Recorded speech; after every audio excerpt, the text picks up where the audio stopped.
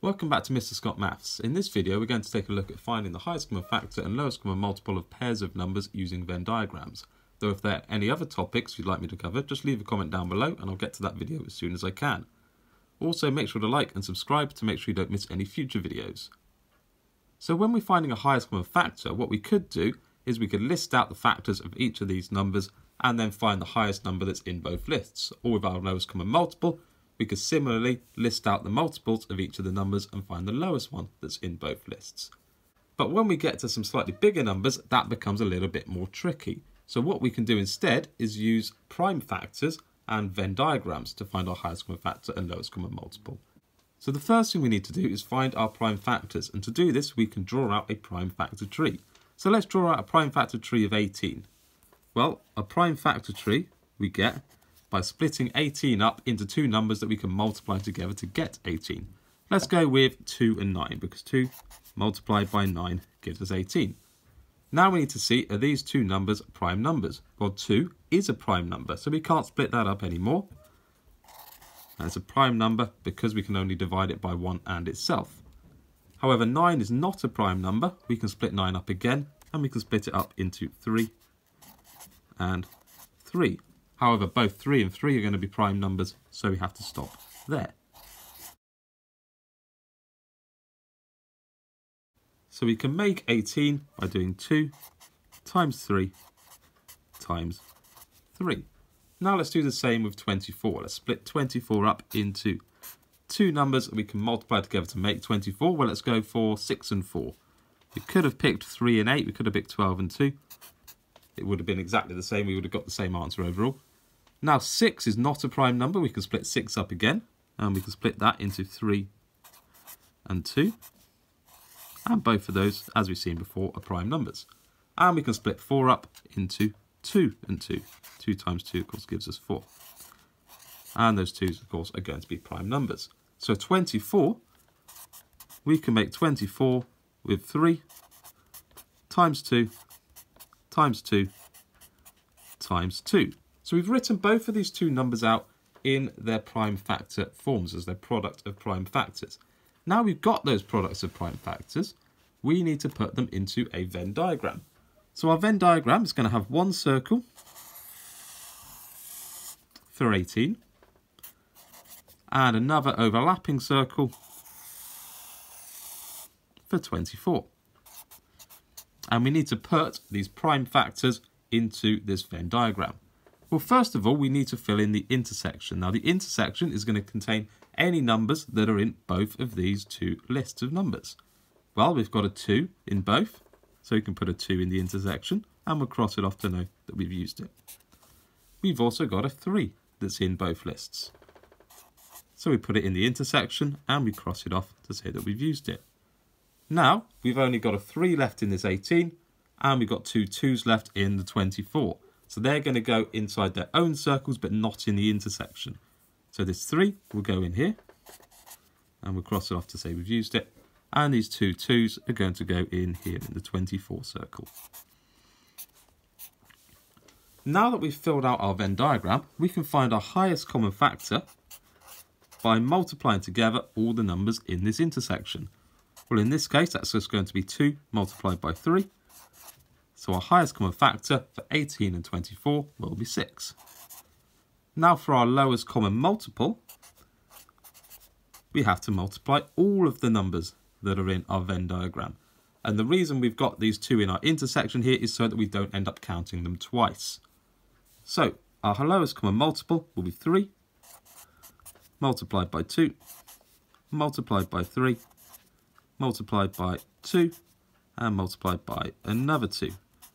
Our 3 times 2 gives us 6, multiplied by 3 gives us 18, multiplied by 2 gives us 36, and multiplied by another 2 will give us 72. So our lowest common multiple for 18 and 24 is 72. Now we could have done that, of course, by listing out our factors or listing out our multiples, but again, like I said, it just becomes that little bit more tricky, especially with our lowest common multiples when we're listing out with bigger numbers. Okay, let's try to do that again, but this time with 18 and 45. So again, first of all, we need to do our prime factor trees. Now last time when we had 18, I split it up originally into 9 and 2. Well, I said that we could split it up differently and it will still get the same answer overall. So instead, let's split this into 3 and 6. 3 times 6 still, of course, gives us 18. Well, 3 is a prime number, so we can stop there, but 6 is not. We can split 6 up into 2 and 3. Both of those two are prime numbers, so we stop there. And we still get the same prime factors of 3, 2 and 3. Okay, now let's do 45. Well, we can split 45 up into 15 and 3. 3 is a prime number, so we stop at this 3, but 15 isn't. And we can split 15 up into 5 and 3. Now, we've seen already that 3 is a prime number. 5 is also going to be a prime number because, of course, we can only divide it by 1 and itself. So our prime factors of 18, 3, 2 and 3. So we can write 18 as 3 times 2 times 3. And 45 we can write as 5 times 3 times 3. Okay, now we've got to do our Venn diagram. So, of course, we're going to have our 2 overlapping circles. 1 circle for 18, 1 circle for 45. And we've got to start off by filling in our intersection with any numbers that are in both of these two lists of prime factors. Well, what have we got? We've got a 3 in both lists. And let's cross these ones off, so that we've used them. And we've also got another 3 in both lists. And then for just 18, we have this 2. And for just 45, we have this 5. Okay, now we've filled out our Venn diagram, we can multiply to get our highest common factor and lowest common multiple. So our highest common factor, of course, that's where we multiply our intersection. So 3 multiplied by 3 is going to give us 9. So our highest common factor for 18 and 45 is going to be 9. And then our lowest common multiple, we've got to multiply all of these together. So 2 multiplied by 3, multiplied by 3, multiplied by 5. So 2 times 3 gives us 6, 6 times 3 gives us 18, and then multiplied by 5 will give us 90. So our lowest common multiple for 18 and 45 will be 90. Okay, here's one for you to have a go at then. So this time we have 30 and 75.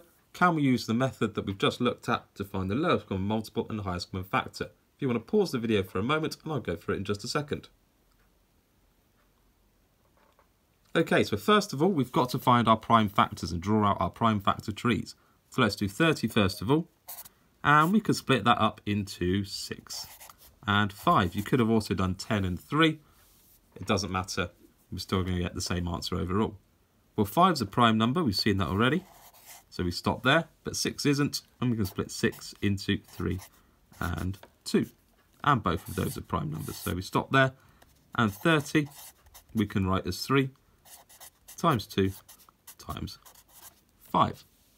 Now 75, well, we can split that up into 25 and 3. Well, 3 is a prime number, so we stop there. 25 we can split into 5 and 5. 5 times 5 gives us 25. And 5 is a prime number, so we stop at both of these 5s. So 75, as its product of prime factors, we can write as 5 times 5 times 3. Okay, now we need to do our Venn diagram. So our 2 overlapping circles. 1 circle for 30, 1 circle for 75. And let's look to see what numbers are in both of those lists. Well, we've got a 3 in both of those lists. So we put it in our intersection. And we've also got a 5 in both lists. So that also goes in our intersection. And then what we've got left over, we've still got a 2 for our 30. So 2 goes into the 30 circle. And we've still got another 5 for our 75, which goes in our 75 circle. So our highest common factor we get by multiplying everything in our intersection. So 3 times 5 will give us 15. So our highest common factor of 30 and 75 is 15. And then our lowest common multiple we get by multiplying everything in our Venn diagram. So 2 times 3 times 5 times another 5. Well, 2 times 3 gives us 6. 6 times 5 gives us 30. Times by another 5 will give us 105. 50. So our lowest common multiple of 30 and 75 should be 150. Make sure to like and subscribe for more maths videos.